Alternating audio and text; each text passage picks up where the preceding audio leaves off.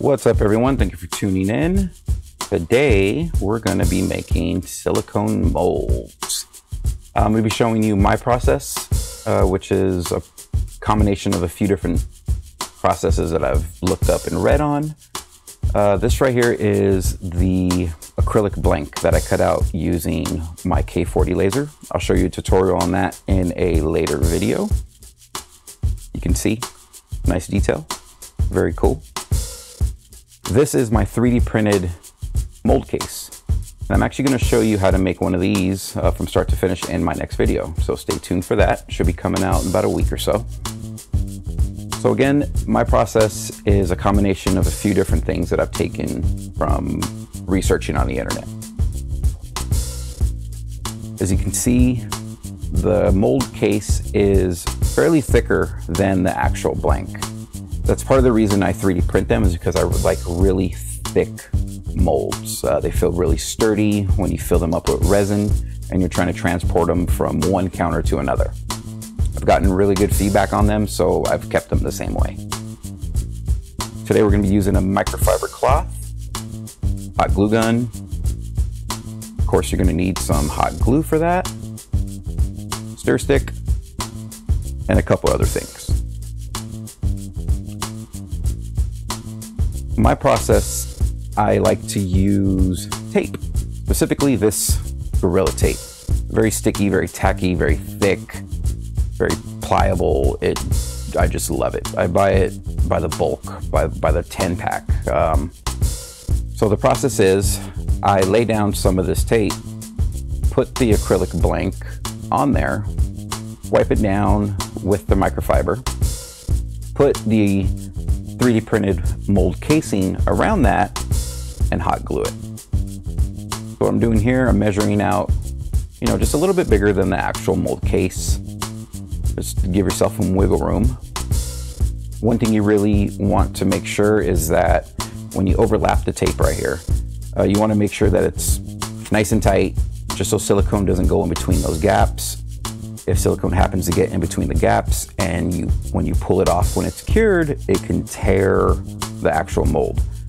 Now, that's not really going to affect, any outcome of what you cast in there with the resin, but for presentation purposes, it just makes it a lot cleaner. So here I'm wiping down the blank, getting off all my smudges and chicharron, fingers, and whatever I ate earlier. One more, just because it is not good to have smudges, fingerprints, or anything on there, because that will come out in your mold. So here I'm fitting the 3D printed case. As you can see, it sticks already.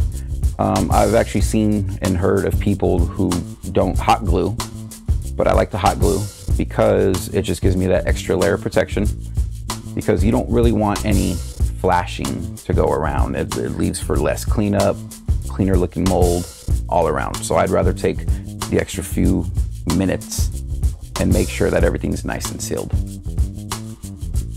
So now that the hot glue gun is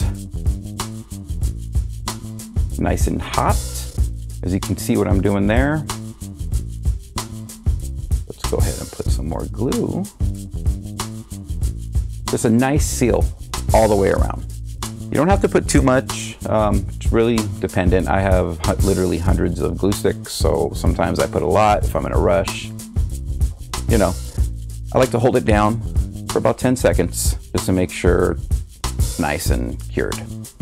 So that is that right there. Looking good, looking good.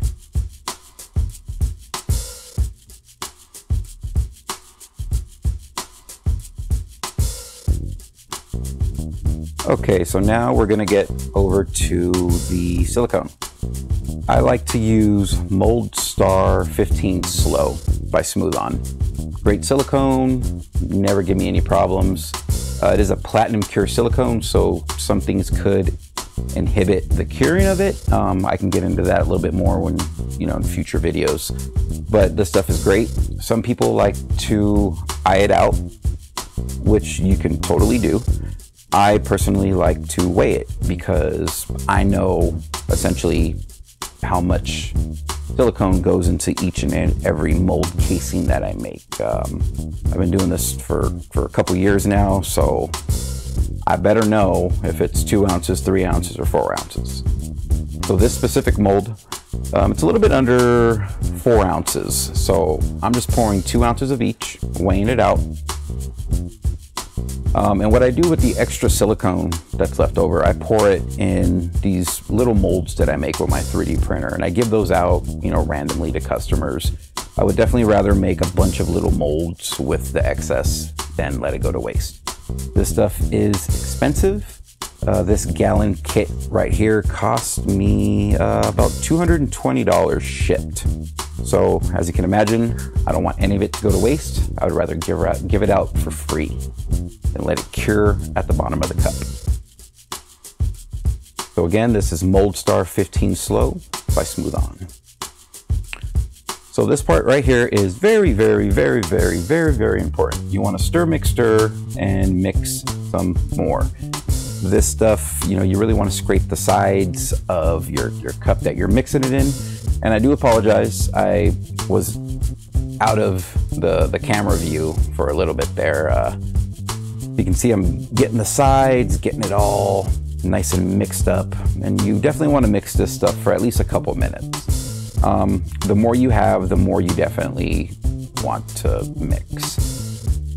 This is only about 4 ounces, so I was able to mix it up fairly quickly, but I am doing my diligence and scrubbing the sides, scrubbing the bottoms. You just want to make sure you have a nice, thorough mix of all the silicone. If for whatever reason you don't mix everything thoroughly when you pour your mold, you can have parts that are not cured.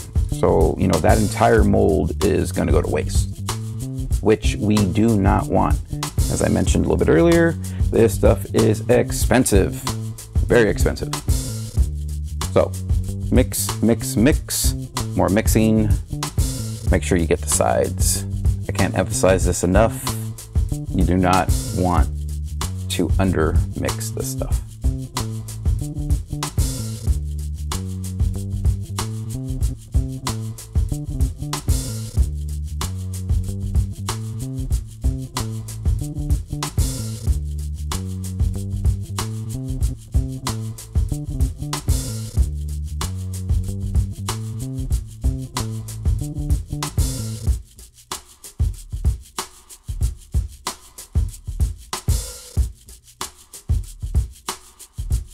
So now that we got everything mixed, what we're gonna do is pour our silicone in our little casing. So what I'm using here is one of those fancy doohickeys that my girlfriend uses for her makeup. Silicone makeup brush from the dollar store. Best investment ever. And what I do, I like to pour just a thin coat of silicone onto the blank and get the silicone brush and kind of paint it on there. And what that does, that gets everything in its little crevices, really brings out the detail. You could probably try to just pour the silicone, but I've noticed I've done that in the past and I will get little air bubbles in the details. So just pour a little bit of silicone on there, brush it on there nice and smooth. Being that it is a silicone brush, it won't scratch your blank at all. I'll zoom in here a little bit more just so you can get a better idea of what exactly I'm doing. Ah, look at it. Paint it. You're painting it on there. I think some people call this a beauty coat or something along those lines. Definitely beautiful. So after I do that, and I do that with every mold that does have detail, whether it's a little bit of detail, a lot of detail, again, it's just an extra minute or two in the process that makes sure your mold is going to come out proper. So here is the fun part. Now we get to actually pour the silicone in there. And for some reason, this is very satisfying to me. I just like pouring it, watching it flow into all the crevices.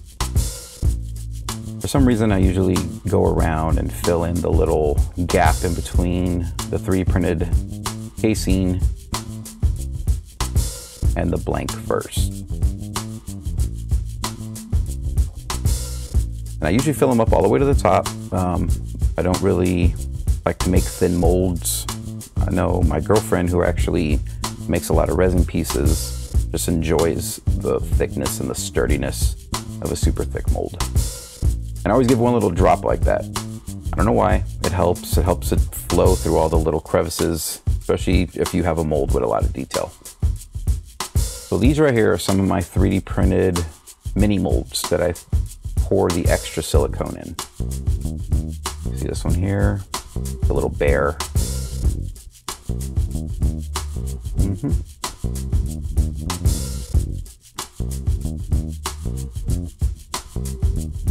So I do the same thing with this. You know, this one, there's a lot of little details, so I kind of dab it into there just to make sure I get silicone in every little hole, every little portion of that blank. Dab, dab, dab, dab, dab, dab. More dabbing.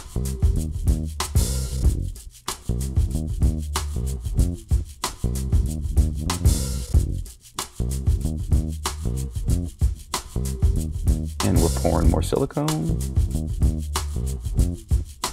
Yummy. So satisfying, I tell you. I don't know what it is. Now these blanks that I 3D printed are actually printed on a resin printer. So sometimes the platinum silicone won't cure properly with a fresh print from a resin printer. So I usually let these sit around for a few weeks, sometimes a month, and then I usually don't have a problem. You can see another one, little Mario mushroom guy. And people actually love these when I throw these in as freebies. They message me sometimes and they just super excited that they got a free little mushroom mold. So to me, it's worth it to throw them in with customers. So I'm gonna try to mix up or scrape as much as I can here just to fill up these two molds. Sometimes I have 15 of these things laying around and I just throw them in there. Every single package gets a mold. You get a freebie, you get a freebie.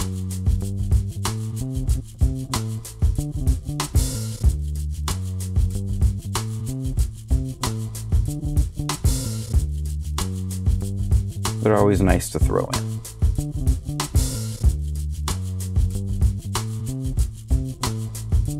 So I was able to fill up 3 out of the 4 extras that I grabbed from my Boxel blanks over here that I have.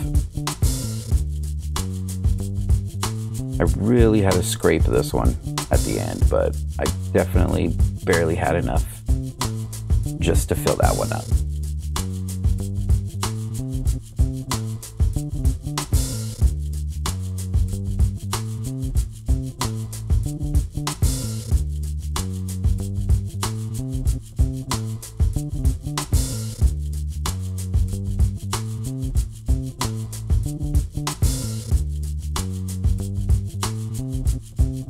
Now, as I mentioned earlier, this stuff does cure in 4 hours, but I'm doing this at around 8 at night and I get up at 3 in the morning for work. So I'm just gonna let them cure all night and essentially all of my work day and demold when I get back from work tomorrow. So let's go ahead and use some editing magic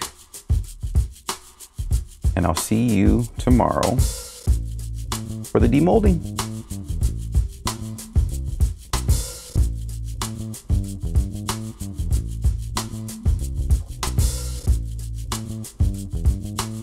Aha, here we are the next day. So they are nice and cured. Yep, nice and solid. There was no reason they shouldn't be unless I didn't mix the silicone right, because they've been curing for almost 15, 16 hours. So I peel off the tape, as you can see. I usually give a little push and it pops right out. And if there's any flashing, which there sometimes is, sometimes you could just pull it off and it comes off nice and clean.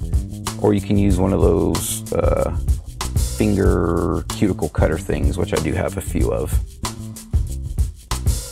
This is another very satisfying part for me. There's a little bit of flashing right there, but you can just peel that off. Comes off no problem. So there we go. Nice and shiny, nice and thick. Going right out to a customer today.